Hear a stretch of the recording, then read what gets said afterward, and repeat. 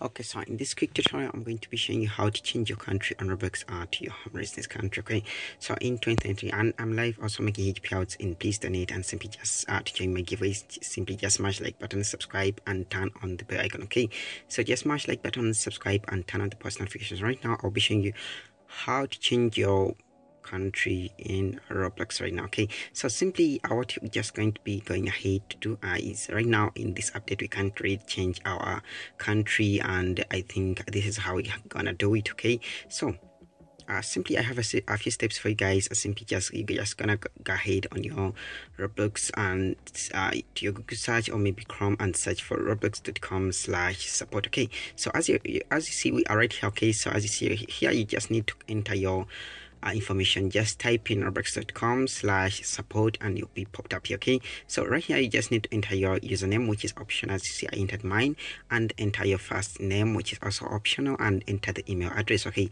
so down here you just need to confirm your email address, and that's all, and it's done. The first step is done. And after doing all that, so I just need to go down here and in what device are you having the problem on, what device do you want to change your country on. Is it a Chrome or MacBook? And right now we'll be choosing PC right now. Okay, so and type of web category, let's just click and let's see data privacy and request. Okay, so after clicking on it, and here we have an empty bar, let's click also on it and click on right of access in bracket ROA.